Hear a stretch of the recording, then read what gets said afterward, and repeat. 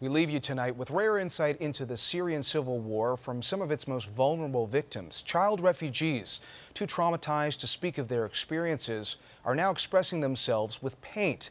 And their evocative art, created in a refugee camp in Jordan, is now on display in a high-end gallery in London. CTV's Daniele Hamamdjian has the details. Bombs falling, blood splattered, mass graves, and family burials.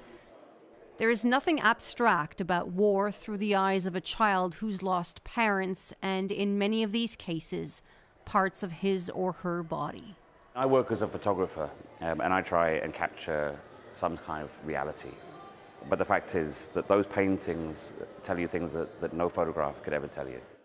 Here, Majdolin Ibrahim shows us how ISIS taught children how to kill and how refusal to cooperate would mean death. It's not just what you see there, it's the fact that a child has drawn it and drawn it quite graphically. They live in the largest refugee camp in the Middle East. And along with physio, were offered a type of therapy that seems so strange.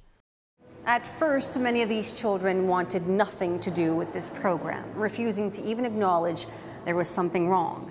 And then they were introduced to paint.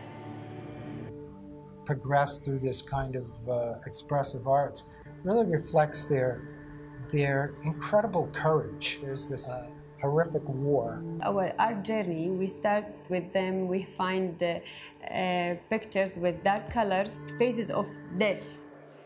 What initially comes alive is somber. I keep wondering what that person is thinking.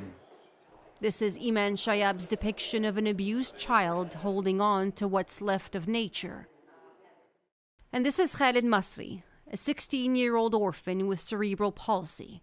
He painted the mass grave.